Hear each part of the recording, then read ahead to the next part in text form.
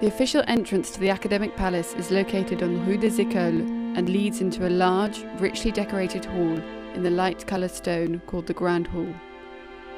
This bright space is where official delegations are welcomed, and it leads to the Grand Amphitheatre. It was completed in 1889. The decor is the first indication of the general architecture of the Sorbonne, with the complementary nature of the arts and the sciences.